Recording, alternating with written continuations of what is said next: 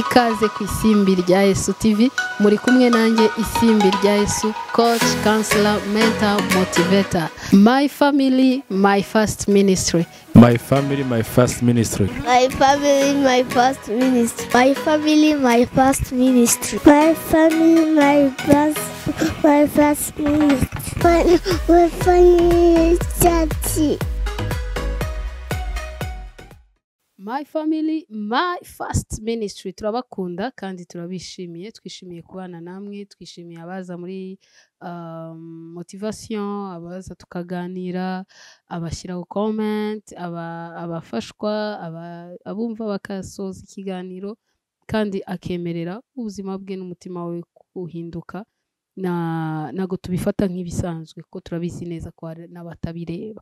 So wowe ubireba rero turagushimiye cyane igihugu uri mu cyari cyo cyose, ibihe uri muri gucamo ibyo ari byo byose, gusa ubaye uri umujene utarubaka urugo, turagusengera ngo Imana iguhe urugo rwiza, iguhe umupartenaire mwiza muzubakana neza, kandi niba wubatse urugo nawe tukwifurije kubaka urugo runezerewe, ubuzima bwiza, pourvu que twese tugira intero ya yindi ivuga ngo my family, my first ministry. My family, my first ministry. Hanyuma rero uyu munsi tugiye kwigana ku kintu, akantu kabishye gatuma urugo rubiha, kamwe turi bwite ingratitude, kudashima. Akantu ko kudashima ni kabi cyane, turakashyira mu byiciro bine, hanyuma tugashakire umuti. Ubundi indashima ni iki? Ni umuntu utazi kujya muri details, ni umuntu utagira retroviseur ngo asubize amaso inyuma arebe ubuzima bwe bw'ejo hashize, bitume yishimira ibya none, cyangwa se yongera narebe n'ibizaza, yishimire n'ibizaza. So gratitude cyangwa umutima ushima ni umutima unyurwa, ni umutima wishimye. Ntago bibaho ko umuntu yakwishima, indashima ntiyishima. Icyo nicyo kintu kimwe nababwira, nuko indashima itishima. Ako ni akantu ka mbere tugiye kubivugaho. Kugira ngo umuntu abe umuntu ushima abandi, ubanza kwishima. Wa muntu utajya wishima, utajya wisubiramo, utajya ugira akantu keza, ndavuga kwishima byo ntago ari ukwishima byo kunezerwa, wishime useke cyangwa baguhe gift wishime, ntago bisa nk'ibyo, ahubwo no kwiha amanota, ni gratitude. Donc kuvuga ngo ndashima ko ndishimiye uko nsa, ndishimiye uko ndeshya, ndishimiye uko naremwe, ndishimiye ubuzima ndi gucamo, ndishimiye gratitude, ugashima mu tuntu twose. Grateful ku buzima Imana yampaye, ku buzima ndimo ndacamo, ku bintu, ku mahitamo Imana yamfashije gukora, n'igihe wayakoze turabizi ko tuhita tuvuga ngo Imana yaduhitiyemo. So byose Imana ishimwe, ariko aka kantu kavuga ngo indashima ntiyishima, nanone tukavuga ngo utishimye ntiyashima abandi. Aka kantu ko kudashima mu rugo karabishya urugo ku rwego aho umuntu aba yumva yashonze. Urugo ni entreprise, urugo ni akazi, kubaka nyine ni ukubaka urugo, ni ahantu buri wese agira icyo akora, ni ahantu ntabwo bibaho ko mwese mudakora. Nuko hari abantu batekereza ko gukora ari ukubyuka ujya mu kazi, kumva nk'umuntu ngo umugabo wanjye ntakora, umugore wanjye ntakora, ariko nta muntu udakora ubaho. Icyo cyo rwose tubanze tucyumvikane, nta muntu udakora ubaho, keretse uwageze muri cercle, uwo niwe udakora, ariko umuntu wese arakora. Umuntu wese ni umukozi. Ibyo tugiye kubara buri muntu ibyo akora, tukabibara mu mafaranga, nubwo muri iyo minsi wenda ataba ari kwinjiza amafaranga. Dutandukanye kwinjiza amafaranga runaka no gukora, kuko niba ari gukora akazi, akaba ari mu rugo, akaba akora ménage, akaba akora ibintu bitandukanye mu rugo, uwo muntu arakora. So ibyo bintu rero byo mu rugo, umuntu wese kugira ngo umwana abeho, ni abantu babiri baba bakoze. Sex ni ibintu bikorwa n'abantu babiri. So ntago wavuga umugore wawe ntakora kandi abyara buri kwezi, aho ngaho ntituvuge ngo wenda ngo abatabyara ntibakora, ariko ni akagero gato nari ntanze. Abatarabyara, nta muntu utabyara ubaho, ni uko abatarabyara. Ndavuga umuntu utarabyara. So akandi kantu, umuntu ari mu rugo, yiriwe mu rugo akora akazi ko mu rugo, n'ukuntu kaba ari kenshi, warangiza ukavuga ngo madame ntakora, kandi usanga mu rugo hasa neza, kandi aba yakoranye n'abo bakozi, kandi aba yitaye ku bana. Uwahagukura akagushyira mu mwanya we ukirirwa ukora ibyo yakoze, nibwo uzamenya ko uwo muntu adakora. Icyo cyo tubanze tucyumvikaneho, ni lack of gratitude, ni ukubura cya kintu nyine turimo turavugaho, kuba indashima, kandi Bibiliya ikavuga ko indashima ari iya Satani. Ubwo rero akantu ko kudashima mu rugo kaveho. Umuntu udashima, indashima ntiyishima. Ibyishimo bya mbere mu rugo, byari bikwiye kuba ishimwe. Ni uko ufite umugabo ukagira umugore. Turavuga my family. Ntushobora kugira abana. Hari abantu benshi bafashe urukundo rw'umugabo, urukundo rw'umugore barushyira mu bana, bajya aho yumva kubaho kwe ari ukubera abana, kubera ko yabuze cyangwa atari yafata ingamba zo kurinuwinga uburyo abanye n'umugabo cyangwa n'umugore, agaterera iyo akumva ko byanze.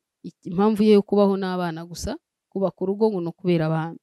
Ariko birashoboka ko wagaruka kuri source. Abo bana ntago wababyaye ku giti, ufite umuntu mwababyaranye. So uwo muntu mwababyaranye rero ugomba kugira iyo gratitude, ugomba kumushimira. Ishimwe rya mbere mu rugo nuko si byiza ko uyu muntu aba wenyine. Niko Imana yatangiye umushinga ufite w'urugo, ntabwo byapfuye kuza. Imana yitegereje umuntu avuga ngo si byiza ko uyu muntu abaho wenyine. Urinde wowe wo kuvuga ngo ko urugo ari rubi, kubura ishimwe mu rugo, kubura gratitude mu rugo, kandi tu as répondu, wasubije icyifuzo cy'Imana. Si ako kantu ni akantu ko kwishimira.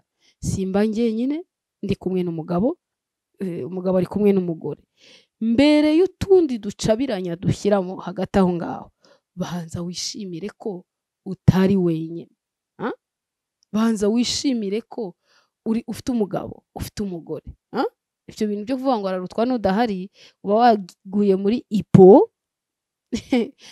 love, uba waguyemo rwose, kwa kundi kwa diabete cyangwa tension imanuka ikajya munsi muri ipo, nawe uba wagiye muri ipo. Ariko dans l'entretemps, vayo ugenda mu nzira, mbere yo kureba utuntu mwapfuye, mbere yo kureba ibituzuzwa neza ku murongo, ibyo mudafite, banza wumve icyo ufite gikomeye. Hano hanze hari abantu barara basenga ijoro n'amanywa, barara bahiga imigambi, sinabasenga gusa, abirirwa mu bapfumu, abirirwa bacuragura, birirwa bagendana utuntu two kuza gusiga abagabo cyangwa abagore kugira ngo babone privilege ufite, babone ikintu cy'agaciro ufite.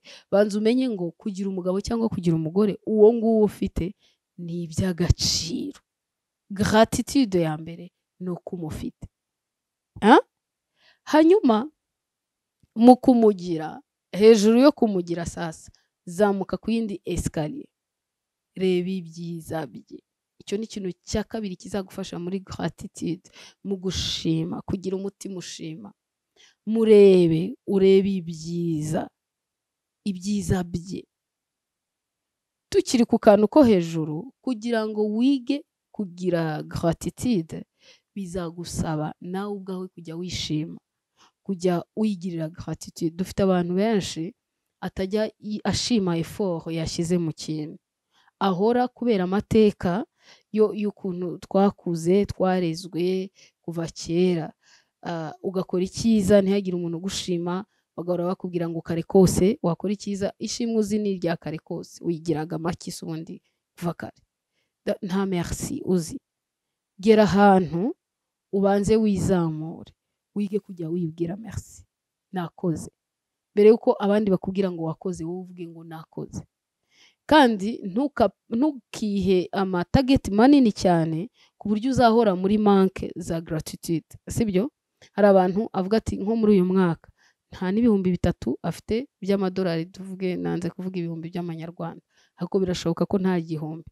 Yarangiza akiha target ivuga ngo umwaka uzajya kurangira yubatse inzu 5 muri Kigali.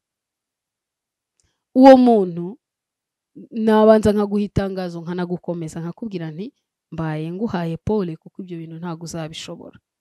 Ubuzima ntabwo ari maji inshuti yanjye, birashoboka ko wagwa. Ese ubundi ufite company ukora amasoko ari international, wenda ku rwego wumva ko uzatsindira isoko, ukahita wubaka amazu 5 y'imigereka.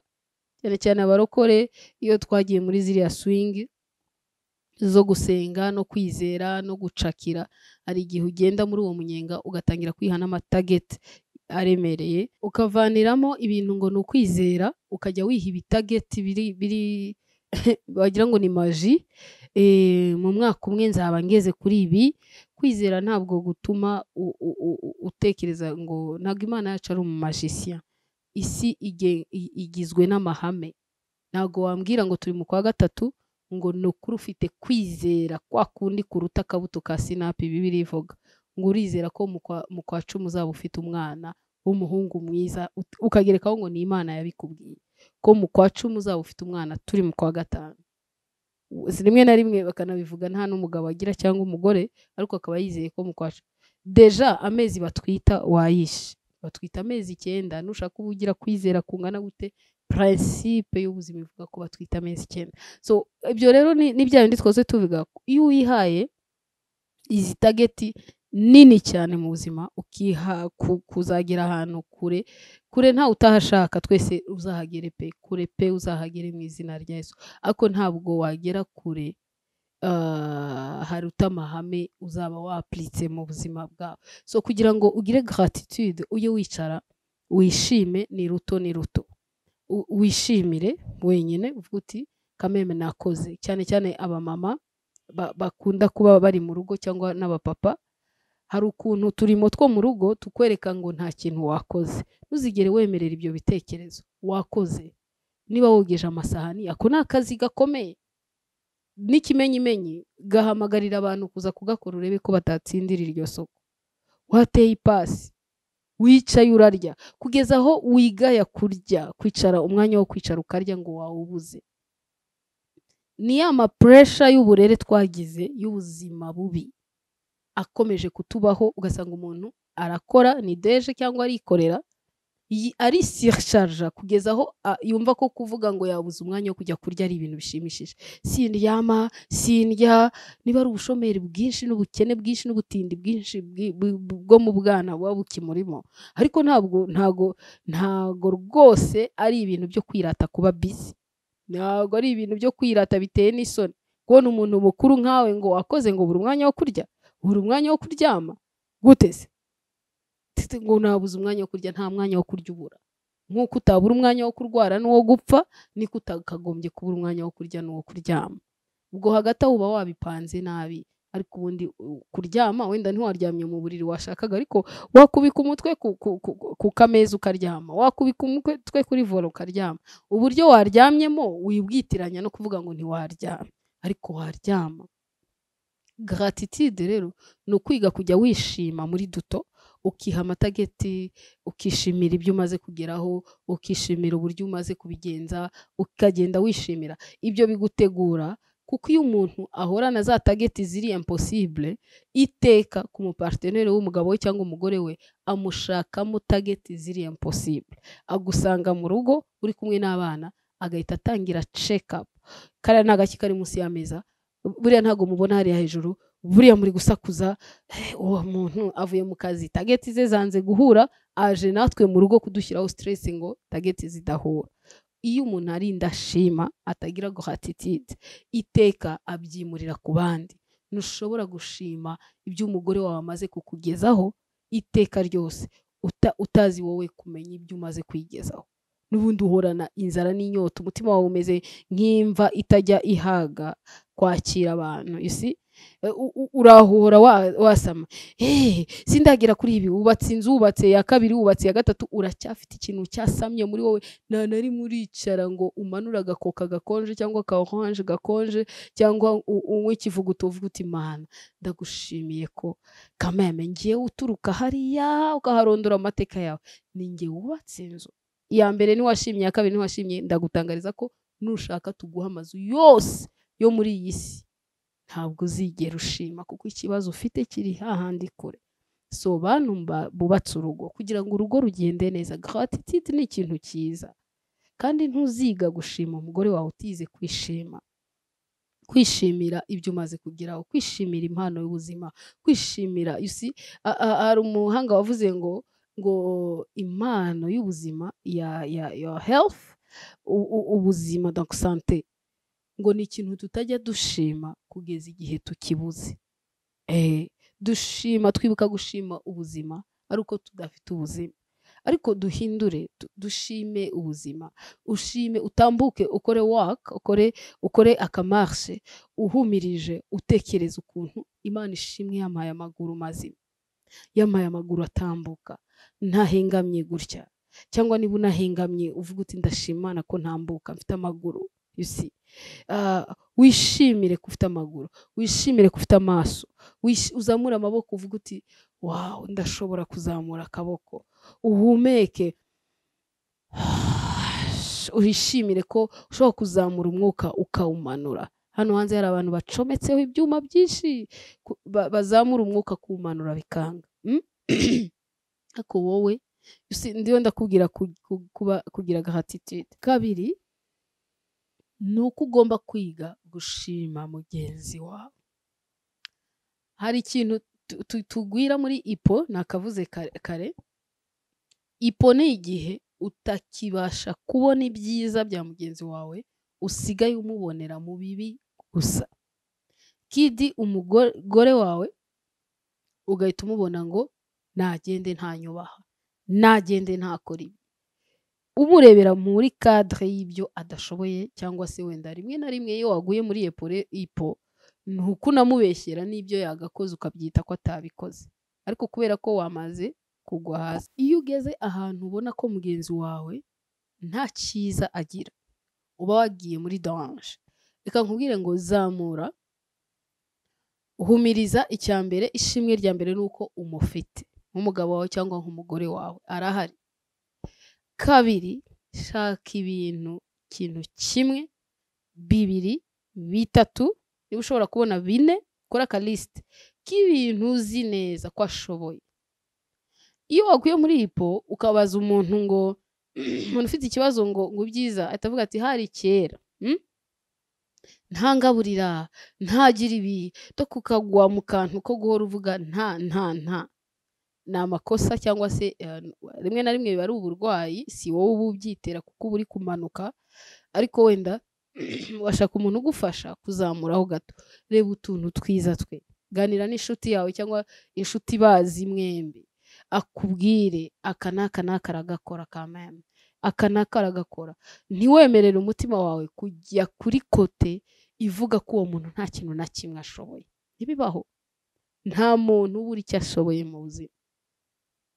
Niyo watetse akabirya, ubwo nabwo ashoboye kurya ibyo watetse. Wese wari ubitetse ngo bigumaho, ariko iyo waguye muri ipo unarakazwa nuko abiriye, ngo dore wazi kurya gusa. Ntuse wabitekeye iki? Wabitetse ngo ni ikibazo cy'amateka, still tuba twarabwiwe nabi, ukarya bagutuka, barabiriye, ukarya bigucyurira, ugakora ibiki. Ariko mureke tuve mu mateka, dukire rimwe na rimwe, twenjoying ubuzima. Kubaho utuka undi muntu, uvuga ibintu bibi akora sibyo. Iga listinga nk'utuntu nka tubiri basi, niba ukabuze kamwe wirirwa ugatekerezaho buri munsi, uvuga uti ariko umugabo wanjye n'umwana mwiza, umugabo wanjye n'umwana mwiza, wirirwe muri ibyo n'umwana mwiza. Ya gratitude ndi kukubwira iragenda ikafekta undi, wavuga utavuga. Buriya hari igihe kenshi mu rugo dupfa ibintu kandi turi kubipfa, buri muntu mu mutima azi icyapfa impamvu. Wenda umugore akavuga ati muri iyi minsi sindi kukubona, narakubuze, singufatisha neza, ariko nyamara mu by'ukuri witegereje wasanga hari ukuntu umutima wawe uri connecte quelque part n'umuntu runaka. We ari kwivugira nyine nk'umuntu udafite gihamya, nawe ukirakaza nk'umuntu uzi ibyo urimo, ugasanga turimo n'urucabana. Muri make twembi tuzi ibyo dupfa. Aho rero gratitude iga gushima utuntu duke utulisting. ikintu cya gatatu kizagufasha muri gratitude mu rugo, kutaba indashima cyangwa kuba umuntu ushima, rimwe na rimwe uzakoresha utuntu two guhana gift ntoya. Umugurire ikintu, umuhe gift, umuhe kado kandi uyivugireho. Umubwire uti umugore mwiza, shingiye ku kuntu wambyariye abana beza, ukamena amaraso, ugatanga ubuzima bwawe, ugahakwa gupfa. Akira kano gashokora, just ukavugireho, ugura akarabo kamwe. Kuko mu rugo hari igihe duhora tubona za target minervale, projet yo kubaka, projet rimwe na rimwe ukabura amafaranga yo gukorera umuntu wawe ikintu cyiza. Ariko nyamara hirya mu baturanyi no mu muryango hagira request y'ibihumbi 20, 30, 50 yo ukayabona. Ariko yaba gratitude, gushimira umuntu ngo sindabona amafaranga. Icyo ni imvugo mbi tugira, ariko yerekana ko utigeze ugira bya bintu priority. Bikore intentional. Ubwira umugabo wawe, ubwira umugore wawe, umushimira akantu runaka.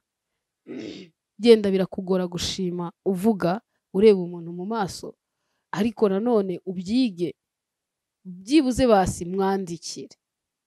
Kamwandikire akabaruwa, kubera ko utashobora kumureba mu maso ngo umubwire. Umuhe aga t-shirt cyangwa umuhe akantu runaka, nurangiza ufate urupapuro umubwire ngo ngushimiye ikintu kiniki. Ukimubwire cya kintu ku bwa kabiri twavuze, ugomba kumenya ibintu byiza bye 2, 3, 4. Nurangiza umwandikire, niba udashoboye kubivuga umureba mu maso, ariko ubaye uri n'umuntu uri romantique rwose, umufate mwicare, ushireho utubuji 3, 4, uhumuze mu nzu, ubundi umubwire ngo sheri ndagushimiye. Umuha aka gift. Ikintu cya 4 cyerekana umutima ushima, turekeraho complaints. Wowe ntukora ibi, ndakubwira ngo uzane umugati ntawuzana, ndakubwira ngo nkubwira iki ntiwumva, utumva, ubona umaze iki muri urugo. Yesu umukozi, mbega amagambo mabi agaragaza ikibazo kubiyavuga, ariko uwubwira uramwica. Gratitude igabanya complaints, igabanya imyitotombo, igabanya ya marira duhorana buri munsi, yakoze ibi ntiyakoze ibi ntiyakoze ibi. So ikintu cyitwa gratitude ni inkingi ikomeye yo kugira ngo twubake urugo tunezerewe. My family be my first ministry. Uteremo mugenzi wawe just aka motivation gatuma yongera kwishimira ko ari umugore wawe, ari umugabo wawe.